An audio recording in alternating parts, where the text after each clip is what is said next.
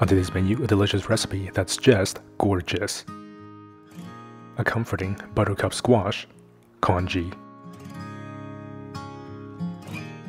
Lei ho ma, that's how's it going in Cantonese. I'm Yeung from YoungManCooking.com. Welcome to the channel where you can cook with confidence. Congee is definitely one of those childhood favorite recipes and absolute classics that you can enjoy all year round, but perfect for when it gets really cold outside. The great part about congee is that you can flavor it with whatever toppings or whatever flavorings you'd like, and it's of course very simple to make. Let's begin. Preheat the oven to 375. Carefully chop in half a medium-sized buttercup squash.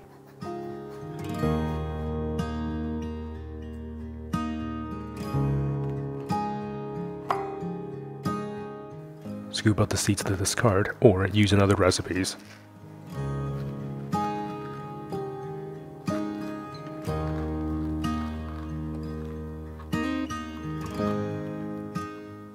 Quarter the halves and carefully peel the skin.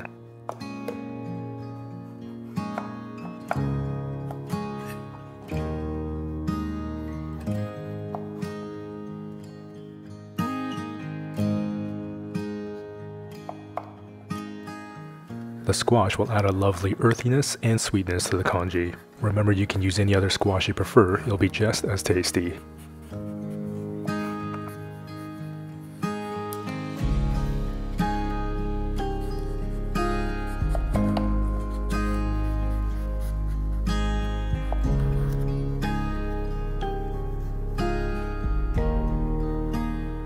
Carefully chop into small cubes.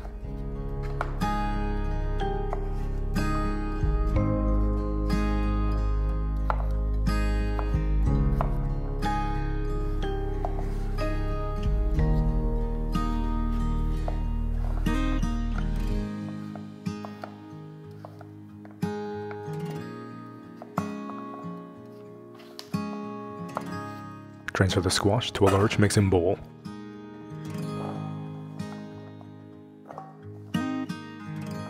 You definitely won't need this much squash for today's congee recipe, but might as well roast them all, or you can multiply the congee recipe to make a bigger batch. Drizzle of avocado oil, pinch of salt, fresh cracked pepper to taste, about a tablespoon of maple syrup. Toss. Spread the squash onto a baking tray lined with parchment paper. Bake in the oven for about 35 minutes.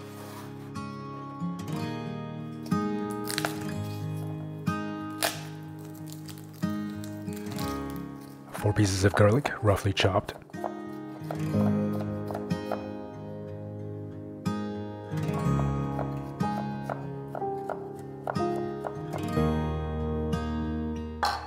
One cup jasmine rice.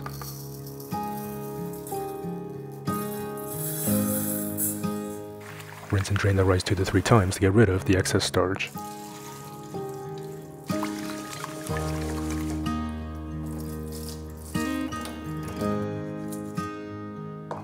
For today's congee, we'll be using about 8 to 9 cups of water.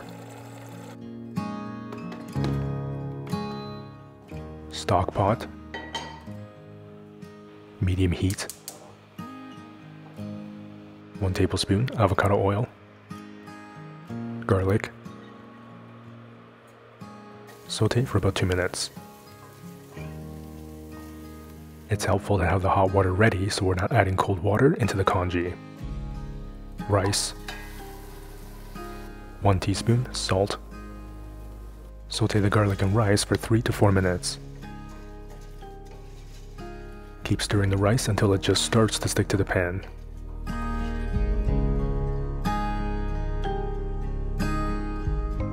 One cup hot water.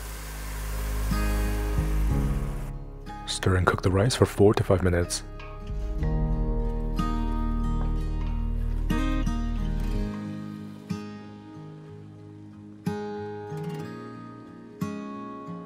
Add another cup of hot water.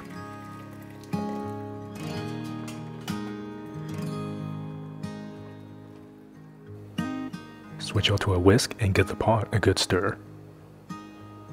Using the whisk will help the rice break down faster and become nice and creamy. Add another 2 cups of hot water. You can top off the kettle and boil some more water if needed. Continue to stir the congee for 4 to 5 minutes. The more you stir the rice, the faster it'll break down.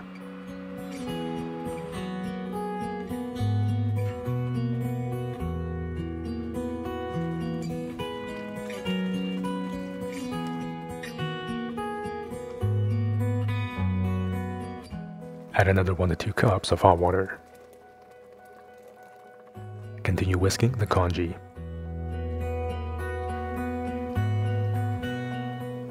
The best part about congee is you can add whatever fixings or flavorings you like. In this episode, we're already using the Buttercup squash, which is going to give it that really hearty, sweet, earthy flavor. Then we're going to add some delicious, leafy green kale. Remove the kale leaves from the stems.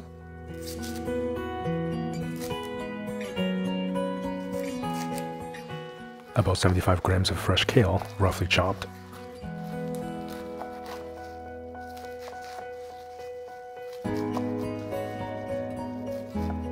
Add the kale into the congee. Stir. And stir some more. 2 more cups of hot water. Stir.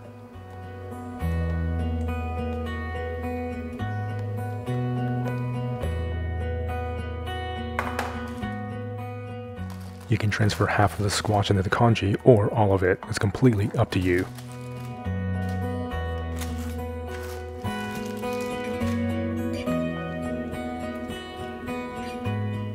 Give the pot a good stir. You can add another cup of water to thin it out if it's too thick.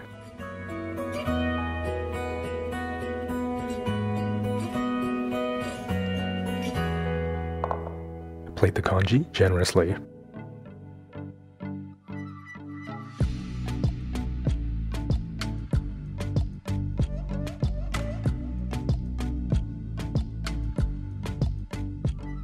Couple tablespoons of roasted and salted pumpkin seeds. A splash of soy sauce.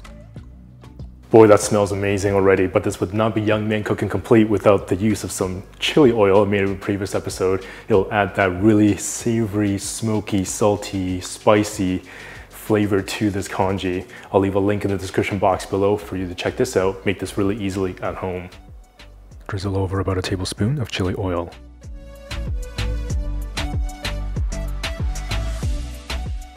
You can now enjoy this delicious congee with absolute confidence. This is definitely a warm hug in a bowl. Oh man, this is definitely a warm hug in a bowl.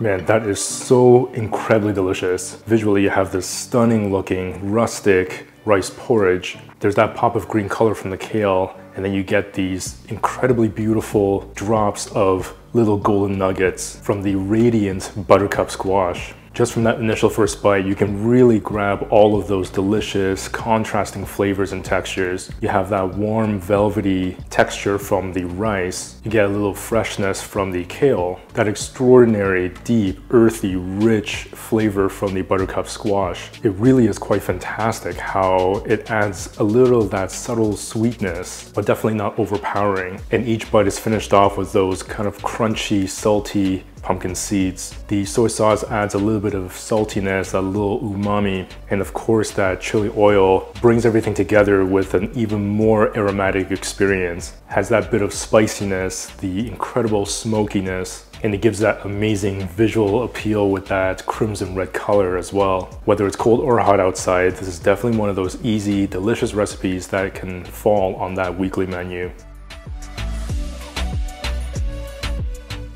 Like I always say on the channel, it's easy, delicious recipes like this that make it so exciting to cook at home. And if you love recipes like that, then definitely check out or pick up your copy of one of the 3 Young Man Cooking cookbooks. There's a print or digital version of this, as well as Young Man Cooking merch and the digital plant-based sushi masterclass. I'll leave a link in the description box below for you to check out all those things, or you can visit youngmancooking.com.